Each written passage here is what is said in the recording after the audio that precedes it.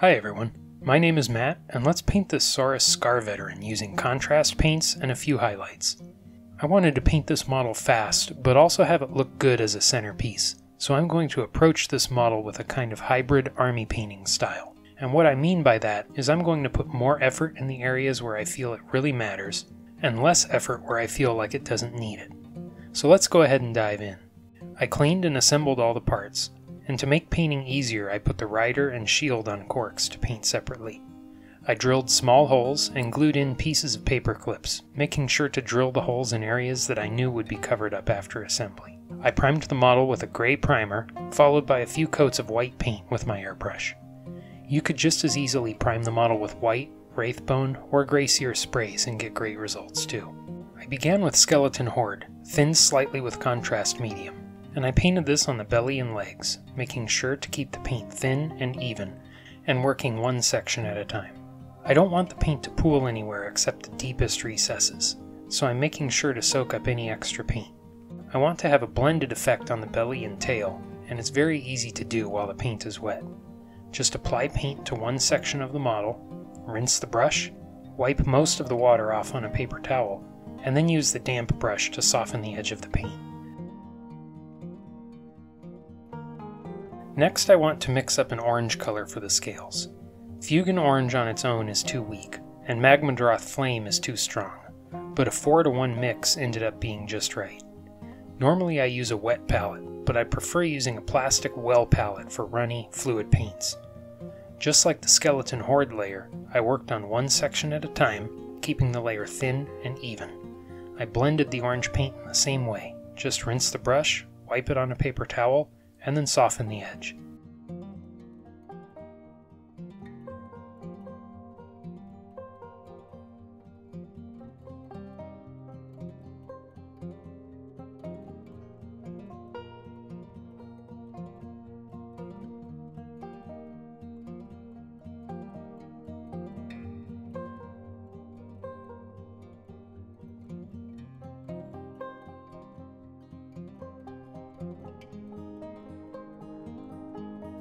I want to reinforce the red color a little bit more, so I made one more mix.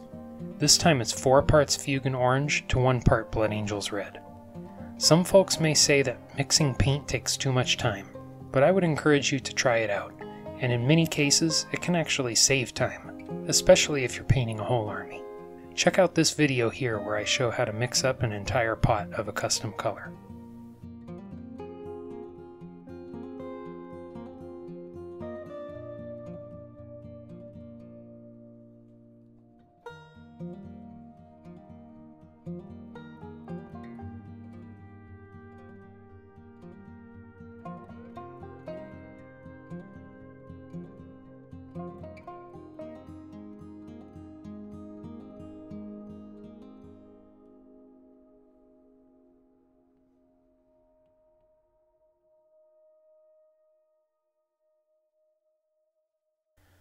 I wanted to add some more depth, so I shaded the scales with Carroburg Crimson.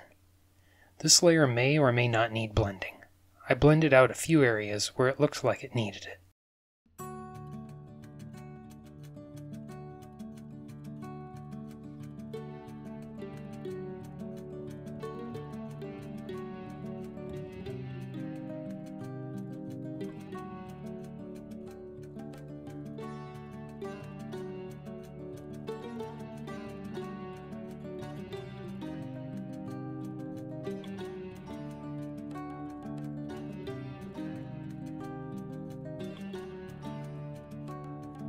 With the Carroburg Crimson dry, I wanted to darken the scales a little bit more using some Nuln oil, focusing more towards the spine.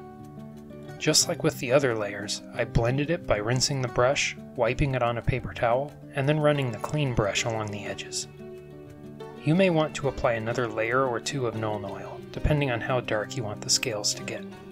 I ended up painting 2 more layers, with each layer covering a progressively smaller surface area.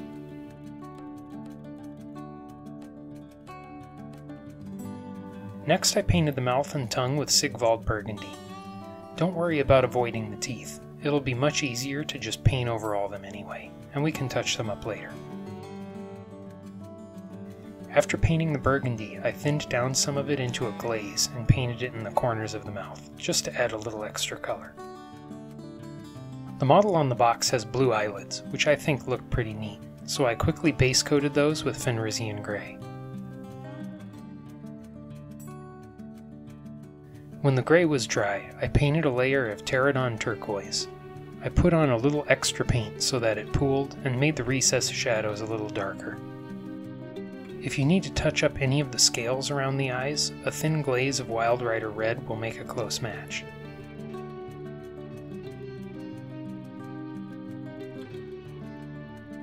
Next I base coated a few areas with Dawnstone, the ropes, the claws, and the stone part of the saddle.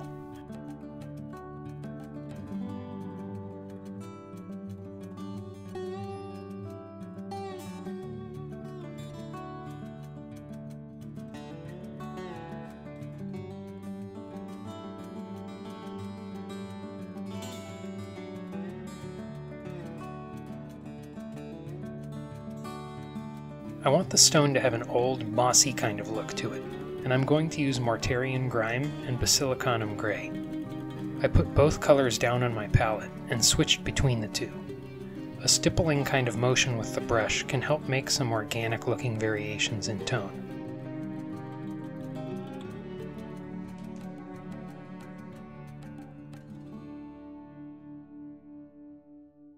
I painted the ropes and claws with black Templar.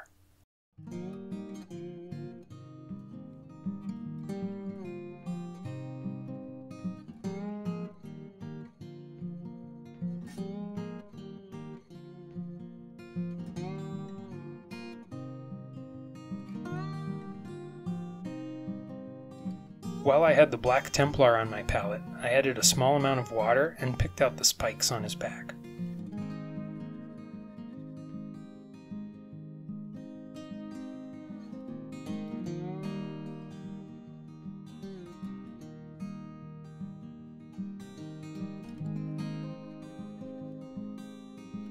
After the shades dried on the stone, I used an old brush and dry brushed with Dawnstone.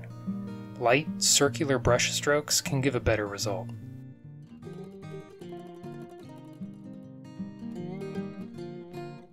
I mixed some Bonewhite into the gray and dry brushed further.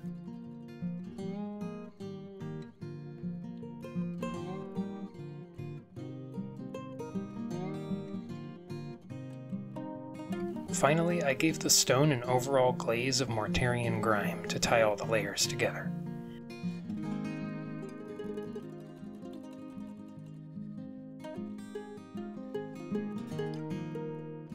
Next, I base coated the leather part of the saddle with XV88.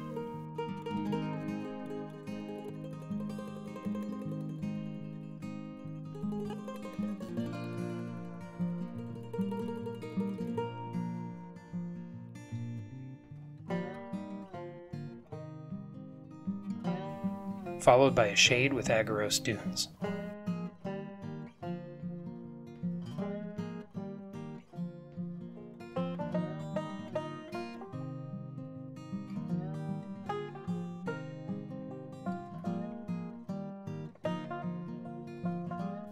Then I used a little bit of Nuln oil on a very fine brush and painted a thin line where the leather and stone meet.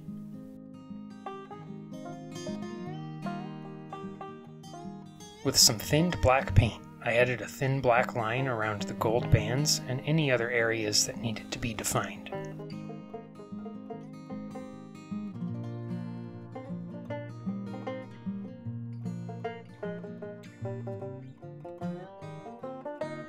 I also painted the eyes black in preparation for the next step.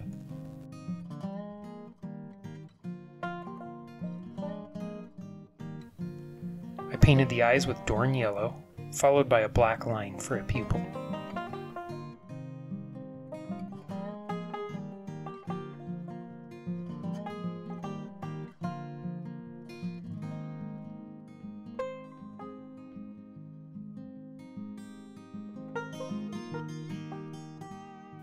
Next I picked out all the teeth with Bonewhite.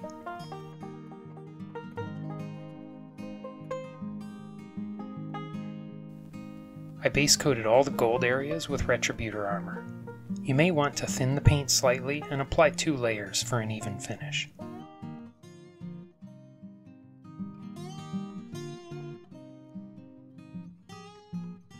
Next, I shaded the gold with Magos purple. I really like the look of a purple shade over gold. It's not used very often, and I think it gives a unique finish.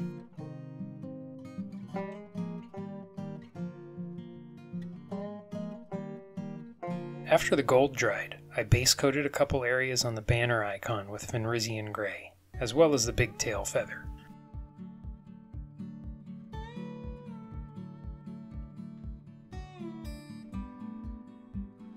I want to make this icon look like a green marble, so I began by painting the whole thing with a generous coat of Dark Angel's green contrast paint.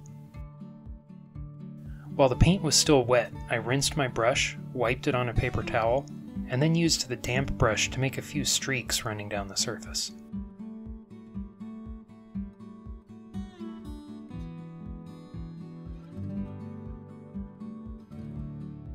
After that dried, I used a fine brush to add a few thin lines with Dark Angel's green.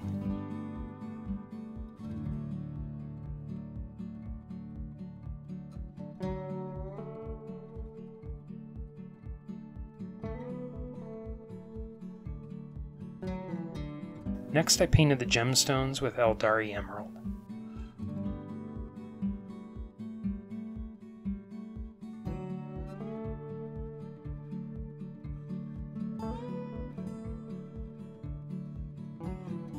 I wanted to make a blended effect on the big tail feather, so I began by painting Mantis Warrior's green on the top half and Aeldari Emerald on the bottom half.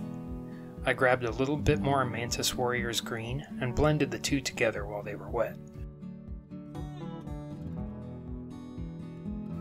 Lastly, I painted the feathers with Cassandora Yellow, Magmadroth Flame, Sigvald Burgundy, and Mantis Warrior's green.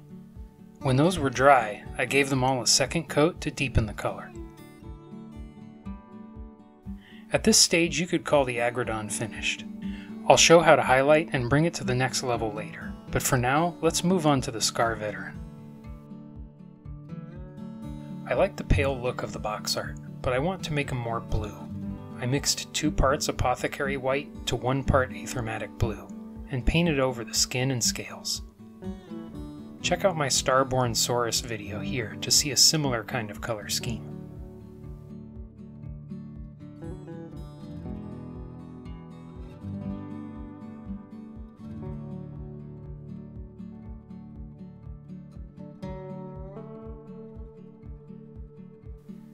Next, I painted the scales with Space Wolf's Grey contrast paint. There are a few areas where the scales meet the skin, and I blended the edge. Just like the other areas that I blended earlier, rinse the brush, wipe it on a paper towel, and run the clean brush along the edge to soften it.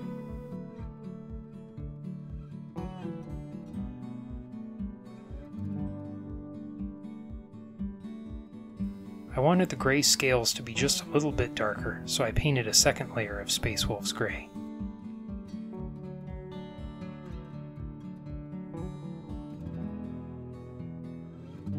I painted all the ropes and gold armor the same way as the Aggradon. Then I chose a few areas to paint with the green marble effect, so I began by base coating those areas with Fenrisian Grey.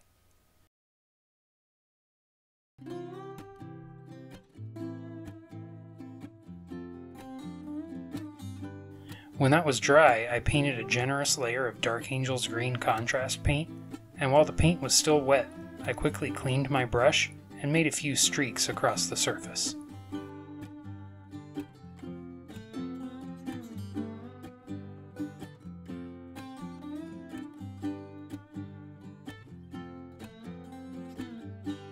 After the green was dry, I went back in with some thin lines of Dark Angel's green. The next step is optional. I wanted to add some lighter veins in the marble, so I thinned down some Sybarite green into a glaze-like consistency and painted a few transparent lines going in different directions.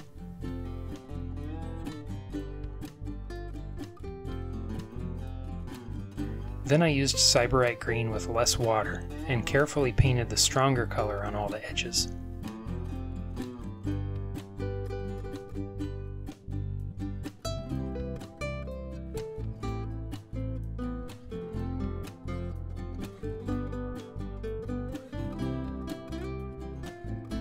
Next I thinned down some white paint with water into a milk-like consistency, and I painted a few highlights on the edges and corners.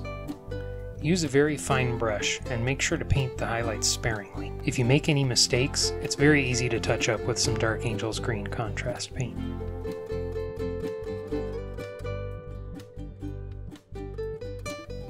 Finally, I thinned down some Dark Angel's Green with several parts water, and I painted a thin glaze to tie it all together.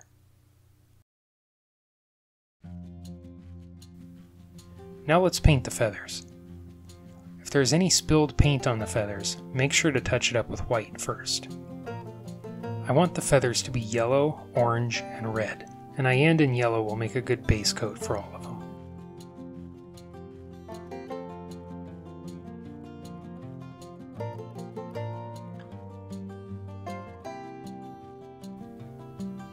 Then I painted the feathers on either side with Magmadroth Flame.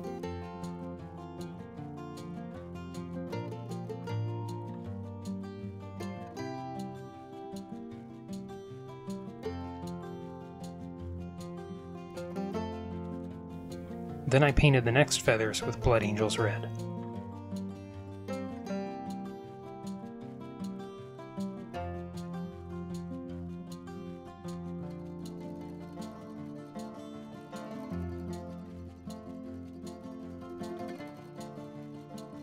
I thought these edge pieces were feathers, and I painted them with Burgundy, but then I realized that they were part of the gold armor, so I'll touch that up later.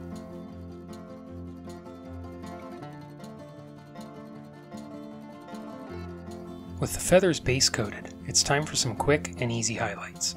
I used Dorn Yellow to highlight the yellow feathers.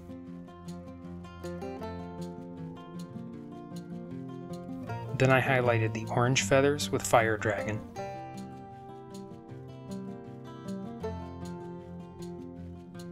And finally I highlighted the red feathers with Wild Rider Red.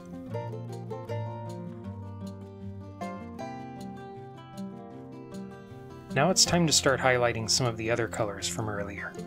I started by highlighting the claws with Eshin Grey.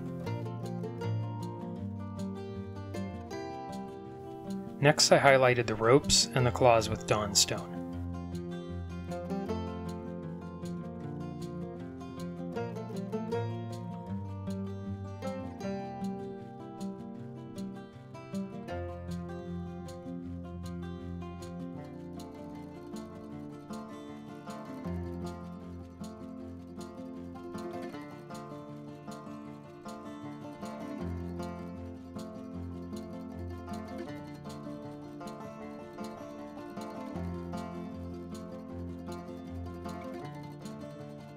Then I highlighted the gold with some slightly thinned Retributor armor. The purple shade from earlier dulled and darkened the metal, and the glaze will help restore the shine. Be selective and pick a few areas to highlight, and leave the other areas dull.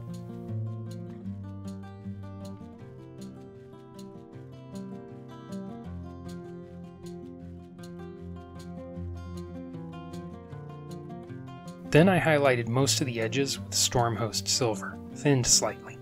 This highlight is optional, but I think it makes a great looking effect on the gold.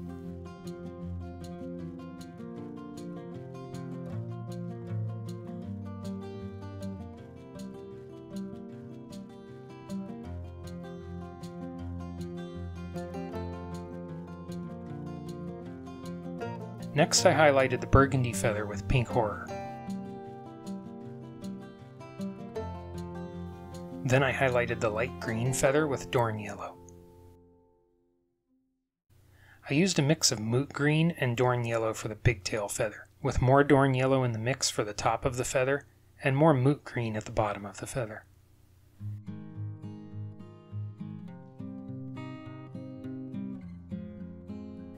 At this stage, all the pieces are finished, so I assembled the model with super glue. There's a lot of empty space on the base, so I glued a few pieces of cork tile with super glue. I applied a heavy layer of textured paint with an old brush, and before that dried, I sprinkled on some coarse gravel and fine sand.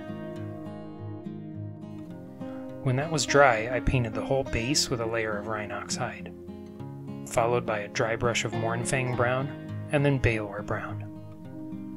The rocks were painted with Dawnstone, washed with Agrax Earthshade, dry brushed with Dawnstone, and then dry brushed with a mix of Dawnstone and Bonewhite.